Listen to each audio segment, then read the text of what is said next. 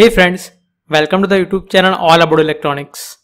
So in this question, we have been given this op-amp circuit, and as shown in the figure, this 2 input voltage multiplier is connected to this op-amp circuit. Now here, we have been given that the scaling factor of this voltage multiplier is equal to 1. That means here, when the Vout and the V2 is the input to this voltage multiplier, then its output will be equal to V2 times V0. Let's say the output of this voltage multiplier is equal to Vx. So we can say that this Vx is equal to V2 times V0. Now here we have been given that this V1 is equal to 15 volt while this V2 is equal to 3 volt. That means here this Vx is equal to 3 times V0.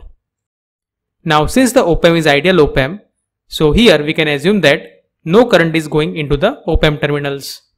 And since the non-inverting terminal is connected to the ground terminal, so here we can apply the concept of the virtual ground. So to find this voltage Vout, let us apply the KCL equation at this node. So let's say the current which is flowing through this resistor is equal to I1, while the current which is flowing through this resistor is equal to I2.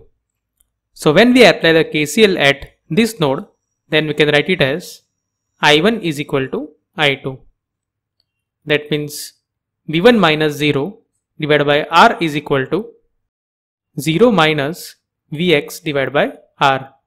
And since the V1 is equal to 15 volt, so we can write this expression as 15 divided by R, that is equal to minus 3 times V0 divided by R. And if we further simplify it, then we can say that here Vout is equal to minus 5 volt. That means for the given question, the value of the output voltage is equal to minus 5 volt.